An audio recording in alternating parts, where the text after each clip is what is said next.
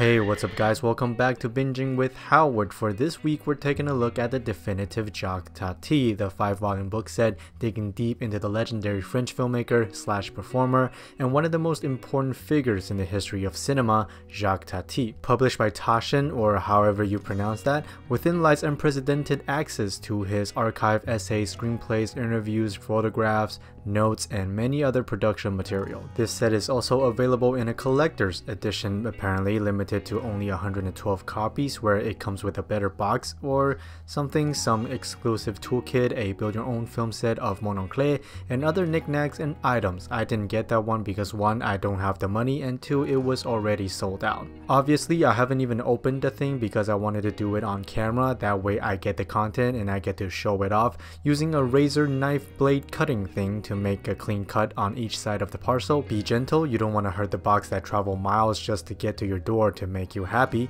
And as you can see, this is what the inside looks like. Get rid of the paper snake that seems to go on forever and ever and ever. Oh. There we go. Gently take the box out, and there you have it, the Tati box set. Cut out the extra fat and silver skin so it doesn't become chewy in the reading process, so you can actually open the book itself. And like everything you pull out of the oven, we're gonna let it sit for at least 4 hours, ideally overnight. I personally like to let it sit for as long as I cooked it, and in this case, it took 7 days to get here, so I'm just gonna let it sit for 7 days. This is going to relax the juices inside and let all of the volumes get to know each other. Once we're done, it's time for the opening process. On a non-floured work surface, carefully take out the first volume. As you can see, it is the thickest one in the set with the darkest cover of them all. This is because when in transit, the box was left on one side for the entire duration, causing the weight of the set to unevenly distribute. Opening up, the first page is dark blue like the color blue, labeled Shoots in a font you can barely read, in a very hard cover with a soft and shiny feeling just like me. This volume contains stills from all 6 feature films from The Big Day to Parade. The extra flavor of this volume is that it works as a great tool to study cinematography and framing. Once finished glancing at some of the best shots from Tati's filmography, we're going to move on to the second volume. This volume is titled Rights, which includes the complete screenplays including the unproduced one, Confusion, and the 2010 The Illusionist, illustrated by pages from Tati's original drafts. Opening up, the first page is a bright, saturated pink, just like the color pink. Going through the screenplays, it has the scanned version of the screenplay, which was written in French, which I cannot read unfortunately, but thankfully they included a translated version laying out scene by scene, including camera directions and transitions, except for The Big Day, which I'm not entirely sure why. The plus of this volume really lies on the script of Confusion, which you really can't find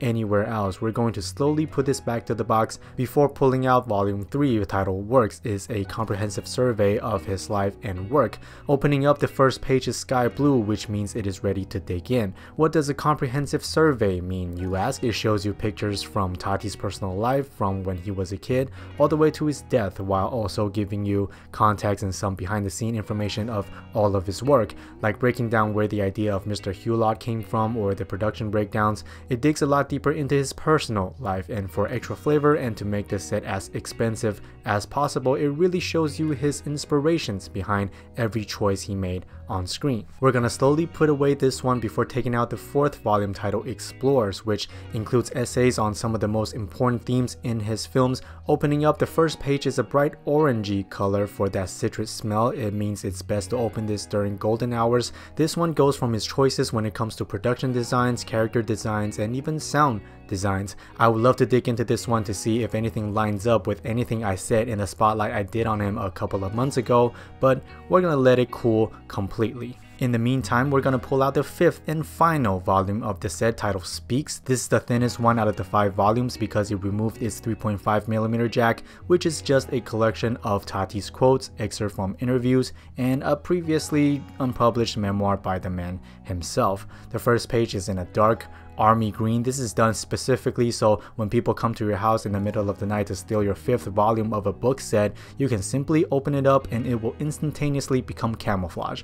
Alongside set photos and behind the scene information, the text show you which particular film or moment he is referring to. Carefully put everything back to the set and it is ready for whenever you decide to take a bite out of it. Be careful as it is very heavy, and that's all there is to it. The first volume complements the second volume complements the third The third compliments the fourth compliments the fifth, and the entire set compliments me. And I gotta say, without even reading it, this is already joining the Clean Page Club.